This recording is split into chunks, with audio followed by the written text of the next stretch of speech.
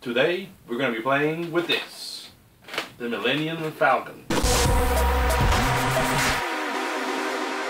This is the XL version of the Air Hogs remote control quadcopter Millennium Falcon. This was given to me by a friend. The store where my friend bought this is called Dirt Cheap, and they sell discontinued items or return items, and they had this one for less than $10.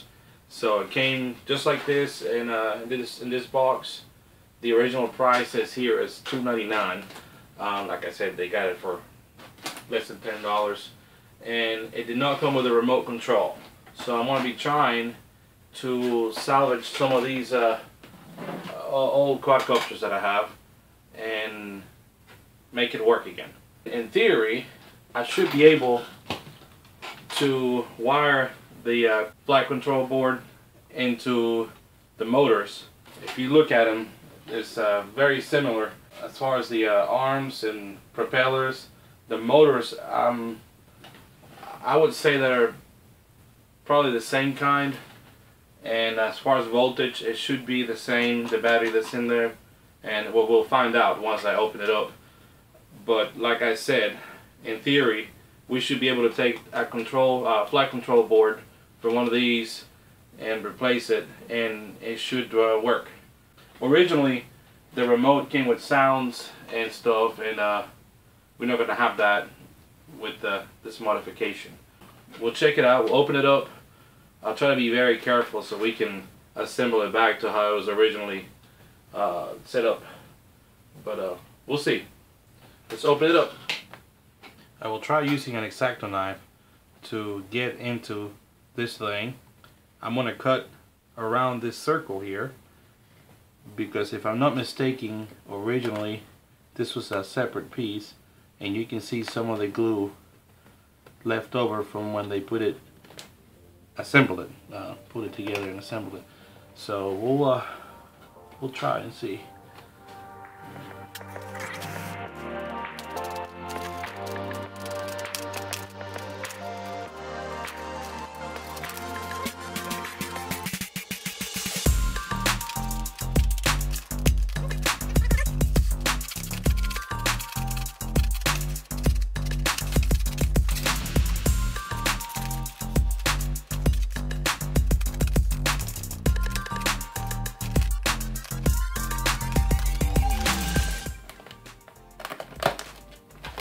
Okay, and we're in. At first glance here, looks like we didn't damage any wires. These are the wires for the charging port and the switch for turning it on and off. So now we're inside, and I have already removed the screws that mount the flight control board, and you can see here there's 4 connectors.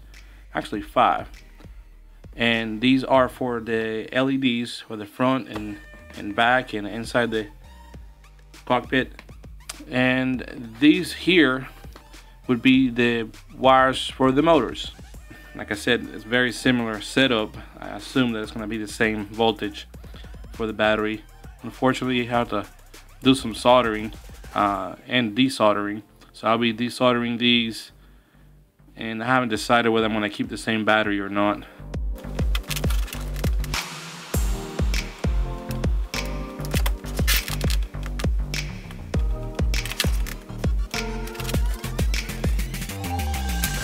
Alright, here we have the insides. I removed all the motors, desoldered them, and I'm going to use my own battery.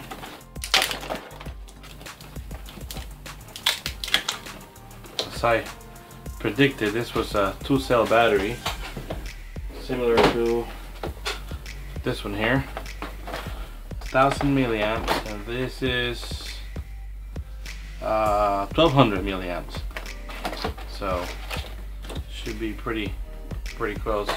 So here we have the original brains from the Millennium Falcon, and I have the brains from my other drone. All I have to do now is wire these motor wires into the motors. and I will test them as I go, make sure they're spinning in the right direction. So I'm just gonna go ahead and get started.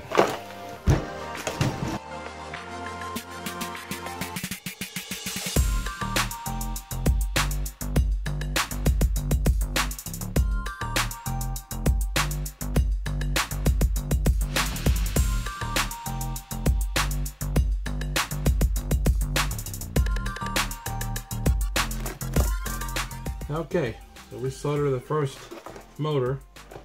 We're gonna make sure the polarity is right. Let's see. It should spin this way.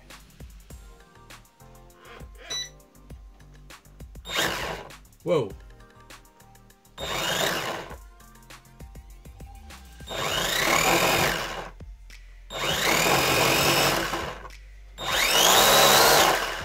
Alright, so we have power. It's going the opposite way though. So we just gotta invert the polarity on those wires.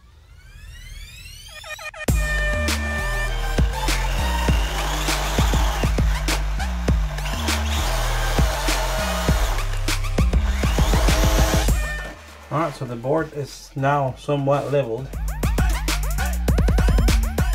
Let's put the battery in. And hope for the best. Fingers crossed.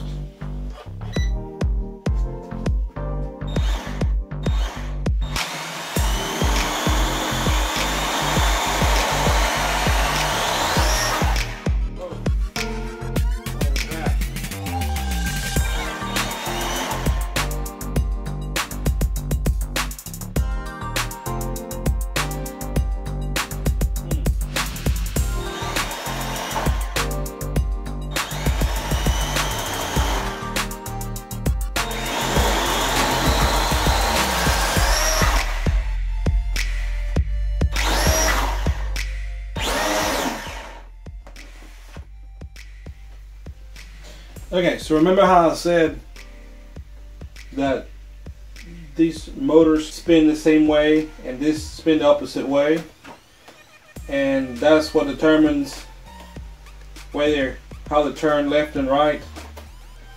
Well, I did mention that these were spinning outwards instead of inwards. Same here, spinning this way instead of this way, as they normally do, and as they do in the original drone. Well, apparently that matters. And when I try to turn left, it goes the opposite way, and vice versa. So that's a major setback. I don't know what I'm gonna do now. It flies, I mean, sort of.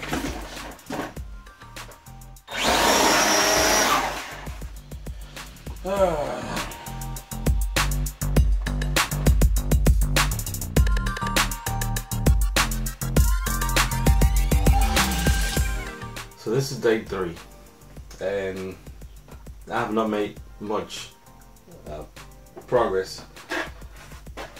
I've been able to wire in the new board, but it appears that either this one or both motors are not working properly.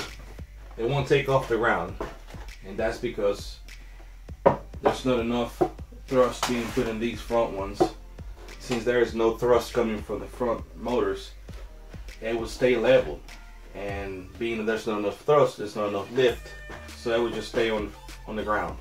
I'm gonna have to sacrifice the working motors from this one, so I'll just take these out and swap them out and see what happens.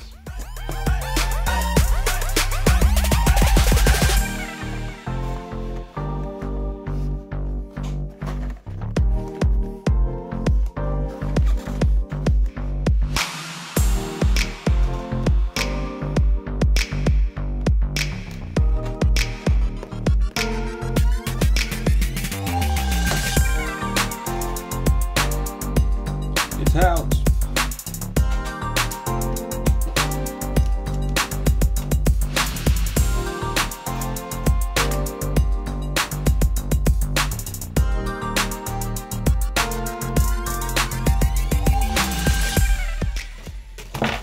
not the same size motor. You would have thought I would check that first. I didn't.